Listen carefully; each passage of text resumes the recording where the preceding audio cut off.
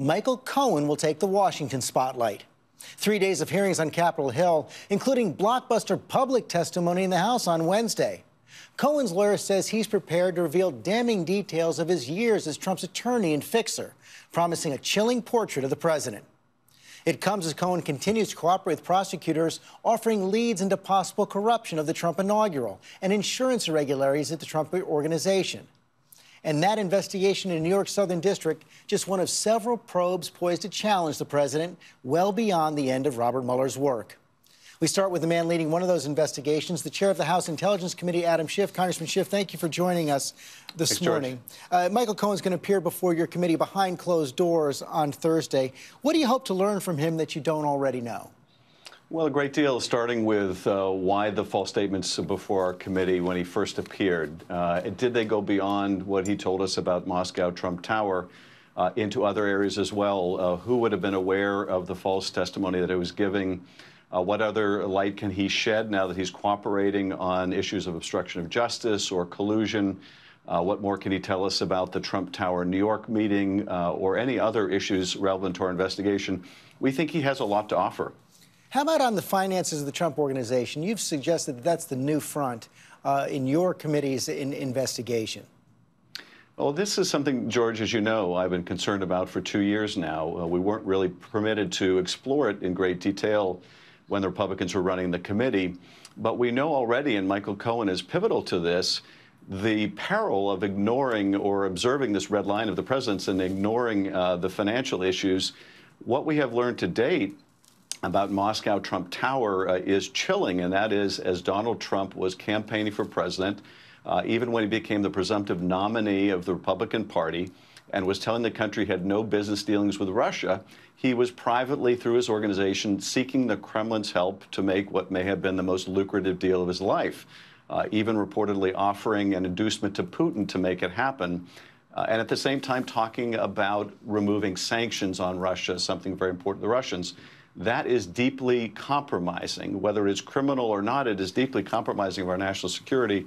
So those issues have to be probed, and they include money laundering as well. That gets to a question about the Mueller investigation. If it turns out, as the president has said so many times, that he did not collude with the Russians to interfere in the election, but in fact he was pursuing this Trump Tower at the same time, if that's not criminal, does Mueller have a responsibility to report it or no? He does have a responsibility to report it. And in fact, if you take the position, and I think it's a flawed one, but if you take the position that the president cannot be indicted, and the only remedy for improper, illegal, or other conduct is impeachment, then you cannot withhold that information from Congress, or essentially the president has immunity. So that cannot be allowed to be the case. Bill Barr has committed in his testimony to making as much of the report public as he can, and the regulations allow him to make it all public, and we're going to insist on it becoming public. And more than that, George, we're going to insist on the underlying evidence, because there is certain evidence that is only in the hands of the Department of Justice, that we can't get any other way. There were searches conducted, for example, of Roger Stone and Paul Manafort. There's no other way to get the information that was seized except through the department. And we can't tell the country fully what happened without it. As you know, William Barr may have quite a different view of what those regulations require than you do. They could allow him to release the entire report, but under Justice Department regulations, officials have said that if you decline to prosecute someone, then the underlying evidence should not be released.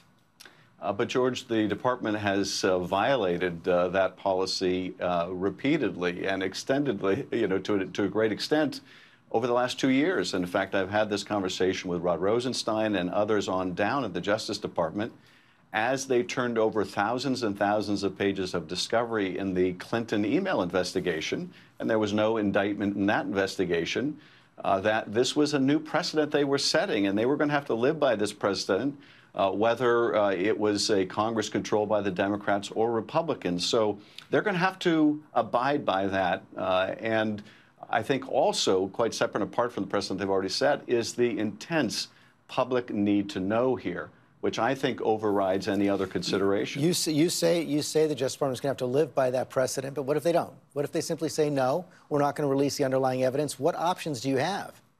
Well, we will obviously subpoena the report. We will bring Bob Mueller in to testify before Congress. We will take it to court if necessary. And in the end, I think the department understands they're going to have to make this public. I think Barr will ultimately understand that as well. Barr comes into this job with 2 strikes against him. He applied for the job by demonstrating a bias against the Mueller investigation. Indeed, that's part of the reason he was hired. He's also not been willing to commit to following the advice of ethics lawyers. Indeed, that was part of the reason he was hired. If he were to try to withhold, to try to bury any part of this report, that will be his legacy, and it will be a tarnished legacy. So I think there'll be immense pressure not only on the department, but on the Attorney General to be forthcoming. You're talking about public pressure. You prepared to take the administration to court? Absolutely. We are going to get to the bottom of this. We are going to share this information with the public, and if the president is serious about all of his claims of exoneration, then he should welcome the publication of this report. The president has said no collusion many times, as I said. You said many months ago that you've already developed evidence of collusion. We haven't seen that from Robert Mueller. Do you have any evidence at all that the president colluded? George, there's ample evidence of collusion of the campaign, and it's very much in the public record.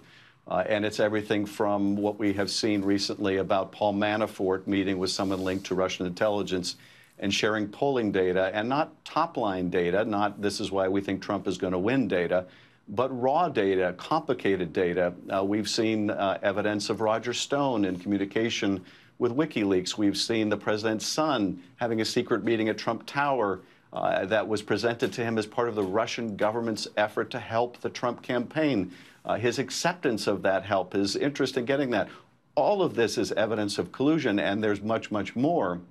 Whether that will amount to a criminal conspiracy that can be proved beyond reasonable doubt, we will have to wait for Bob Mueller to tell us. But to not see what is plainly in front of us means you basically don't want to see the evidence of collusion because it is quite abundant. Congressman Schiff, thanks for your time this morning. Hi, everyone. George Stephanopoulos here. Thanks for checking out the ABC News YouTube channel. If you'd like to get more videos, show highlights, and watch live event coverage, click on the right over here to subscribe to our channel. And don't forget to download the ABC News app for breaking news alerts. Thanks for watching.